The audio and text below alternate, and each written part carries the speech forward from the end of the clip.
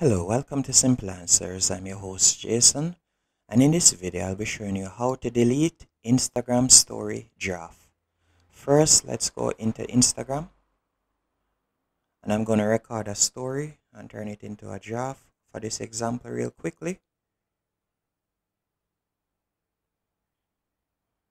And normally to turn it into a draft, you will tap on the X in the top left hand corner after you have done recording it, and you'll tap on Save Draft.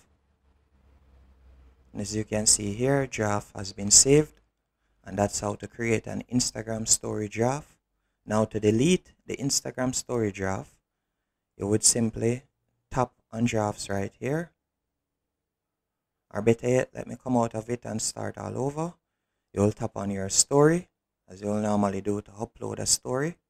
Then you'll tap in the bottom left hand corner, right where you would see gallery. And right where you see galleries, you're going to see drafts. You're going to tap on that. And then you're going to tap on select multiple.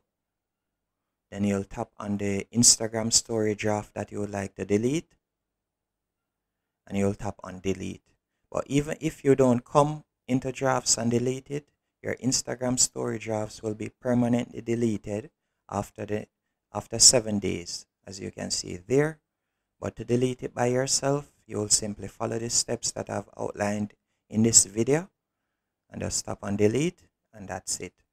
Hope you found this video helpful and informative on how to delete Instagram story drafts, and thank you for watching.